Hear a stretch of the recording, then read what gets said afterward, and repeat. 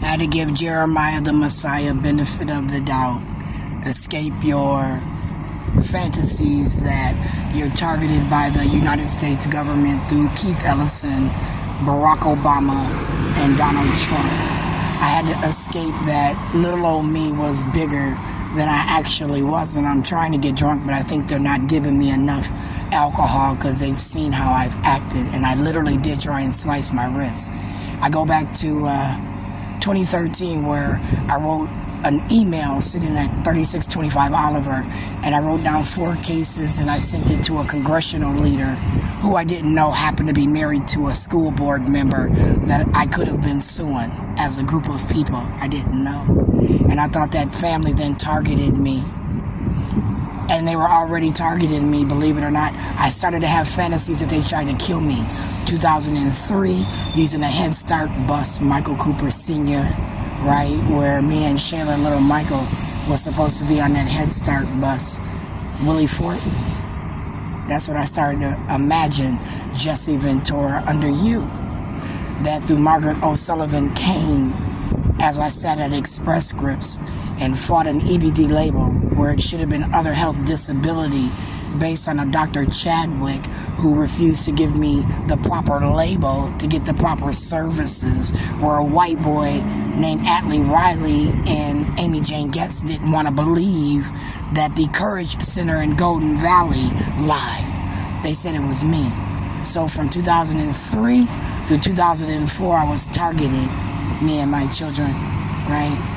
I said, had we been on that bus that day, we might have been dead. And my uncle told me, he said, Sharon, God didn't like you. That's why you weren't on that bus.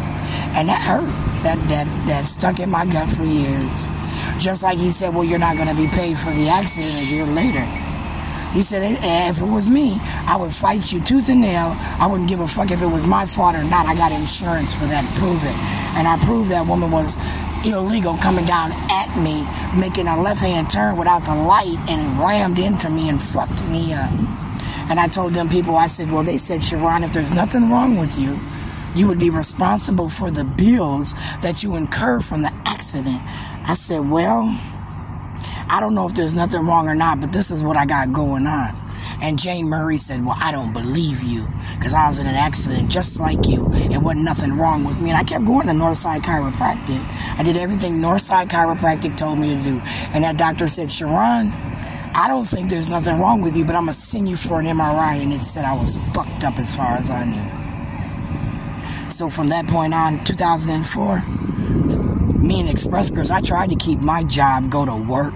Michael Cooper Sr., Amy Jane Getz, anybody else judging my black ass, Joshua R. Williams, as again going through traffic in that, car. Did I have a car?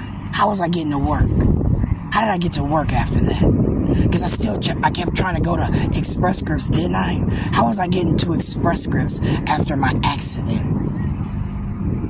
My Ford Focus, they settled with me real quick. Blue book value of my car. That's how I was getting Express Scripts. My daddy co-signed. And as I'm trying to work, as I'm hurting, as they're telling me there's nothing wrong, but there is something wrong. Took till 2008 for me to fix my arm, not my back, right? Northside Chiropractic said there was something wrong with my back. 2004, 2005, but I complained of my fucking arm the most. Didn't I, Doc Norberg? I complained of my arm in order of what hurts your black ass most, Sharon. Tell me. I said it was my arm over my back, didn't I? Even though I'm going to chiropractic for my back from the car accident where the woman slammed into me, right? As I was trying to go to work at Express Scripts, being little old me. I didn't even care how I looked. I just had to have casual business attire. I wasn't trying to attract no attention. None of that. They sexually abused me then, and they're sexually abusing me now. And I'm having a meltdown.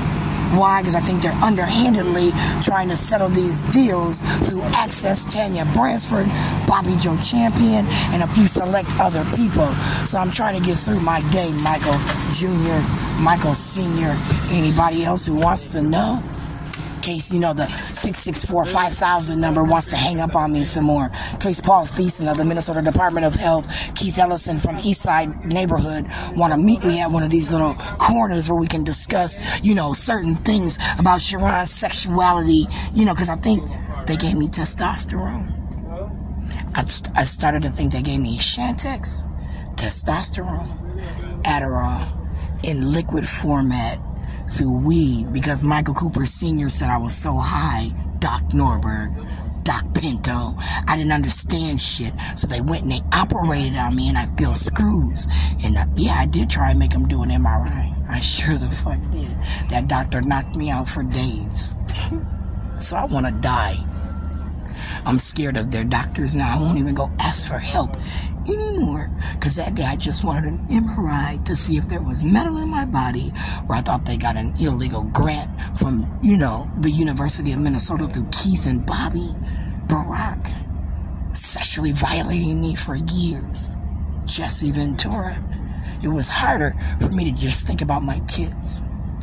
It was a bigger pill to swallow that the Department of Human Services through Tanya Bransford, Keith Ellison, Hall, Franklin, Doc Brown, nigga. Is that what they called you as you was going to school, so you feel old, nigga? So you took it out on me and my children? Nah, I didn't want nobody operating on me, Doc Pinto. I said that. Did they fix the nerve damage or did they make it worse? Huh? Did you make me feel better with your pharmaceuticals that I didn't need after you gave me a surgery through Jackie Baker and them? Because somebody said I was too high to know what I wanted, Doc Norberg, Doc Pinto, as I sat there and clearly discussed what I wanted. Violation of my rights to the Minnesota Department of Health, who I said in an earlier video, using records from when, what, 16, 15? They started taking biopsies of me, blood samples, piss samples. The only thing they didn't have was motherfucking hair. They got teeth. For my children, when did you get hair? Was it from the comb, the garbage? You had a complete motherfucking medical history from the time we were motherfucking born. I'm a special kind of person. Nah, I didn't want to meet Barack. I didn't want to fuck Barack. I started saying they were targeting me from an 8/4/2014 goddamn, you know, imaginary thing from Keith Ellison, right? Could have been Keith, could have been Barack, could have been Bobby, could have been Ilhan, Andrea, Michael Cooper Sr. If you look at my Facebook page, you'll see where I documented it over the years. I said they owed me $3.4 trillion. That's what I said, Mike Jr. I didn't put a dollar amount on it when I went after him for SHAYLA. 221. It was at DSD, etc., etc., etc. Doc Davis. You and Roxana Pricey Sue just want to knock me out and give me some teeth now, and I'm going to wake up and feel better. Medicine women. Reality show Harpo. Will I have enough money to forget all that, Mom? You sure? You sure? I'm not sure. I'm not sure at all. So I wanted to die. And they mock me. They mock me on their phone. Right, son? They mock me. It's fun and games for them. I couldn't even smoke weed after my daughter died. Axis said, well, let's try taking her weed from her and giving her something different. Maybe that'll help. That's what they said, right? So they did. And what happened? I documented it on Facebook, didn't I, Doc Rev Mac? Doc Rev Mac. You want to be like, oh boy, Dr. Rev McAfee. Dr. Rev Witherspoon.